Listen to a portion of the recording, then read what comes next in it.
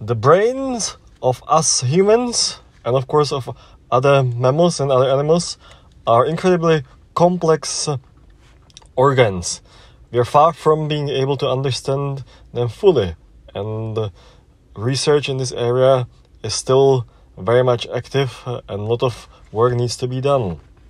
This current research brings us the knowledge that there are many different cell types within our brains, and we need to understand many things about these cell types. One of those is how different genes are being expressed in these different cell types.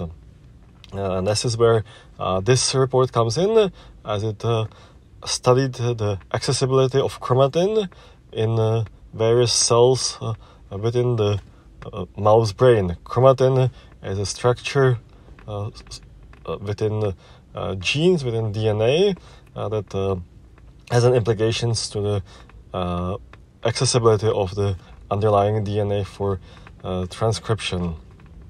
This makes this paper highly interesting, and relevant. Thank you for your attention, take care, and see you again next time.